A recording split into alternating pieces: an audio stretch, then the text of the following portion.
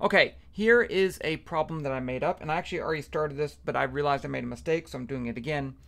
So here I have a penny with a mass of 2.5 grams, and that is about the mass of a penny, a real penny. There are different mass pennies, because never mind. And it's on a rotating platform, which is a record player, vinyl player.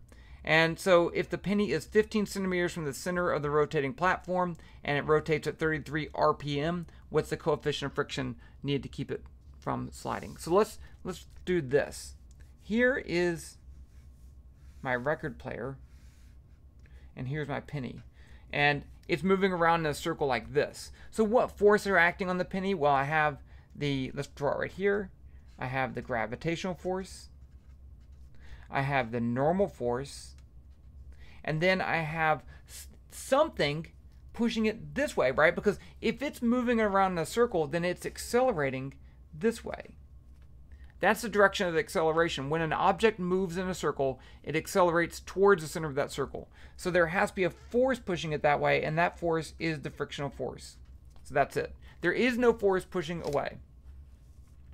Okay, so what's the magnitude of this acceleration? Well, the acceleration of an object moving in a circle, we call that the centripetal acceleration, is v squared over r. Or you could write that as omega squared times r, where omega is the angular velocity. So in this case, we have an omega of 33 RPMs, which is revolutions per minute. But if I want to use this and I want to get it in meters per second squared, then this has to be in units of radians per second. And so I have to convert this to radians per second. So I can say there are 2 pi radians in 1 revolution. So if I go around a circle once, I get 2 pi radians. Now I need to convert minutes to seconds. So if I say there are, in 1 minute, there are 60 seconds. And so this is the key to unit conversion, multiplying by things that are 1. If it has 2 pi radians is 1 revolution. So if I multiply by that over that, that's 1. I'm not changing the answer. So let's just put this, I'll put this in my calculator really quick, just so you can see how it's done. So I get, let me drop that. So I get 33 revolutions per minute times 2 times pi. And I got to make that a number. I can't remember how to number, yeah, times, and then divide by 60.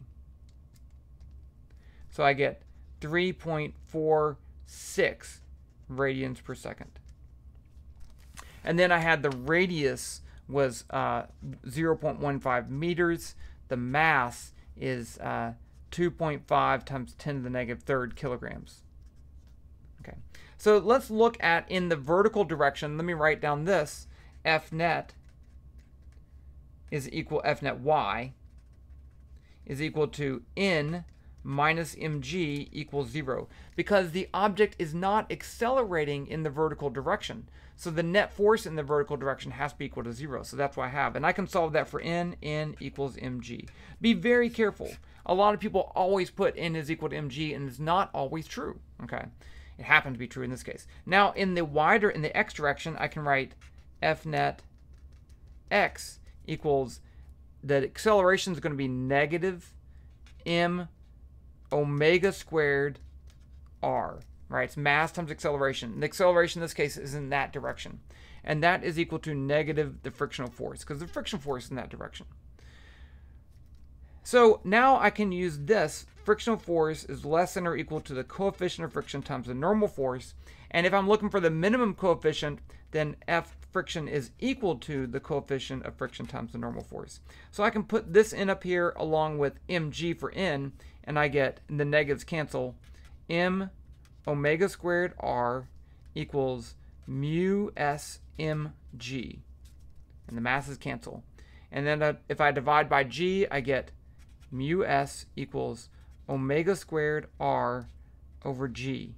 And that's going to be equal to 3.46, 0.15, 9.8. And if I put that in my calculator, oh, I shouldn't have dropped that. 3.46, 0.15, 9.8 divided by. and I get 0.053. So I do not need very much friction to keep that thing on the table. Okay, now the second part says, what would happen if the penny is moved to 7 centimeters? So the nice thing about this problem is that I've already done everything, right? By not plugging in 0.15 until the end, all I have to do is change this and plug in 0.07. So let me do that. So if I put in the same values, I'd get 3.46, 0.07, and then divide by 9.8. I get 0.025. So I have, it's even less friction, right? And that kind of makes sense, because imagine if the penny was at the middle, it wouldn't need any friction at all. So the closer you get, the less friction you need to hold it in there. Okay, the end.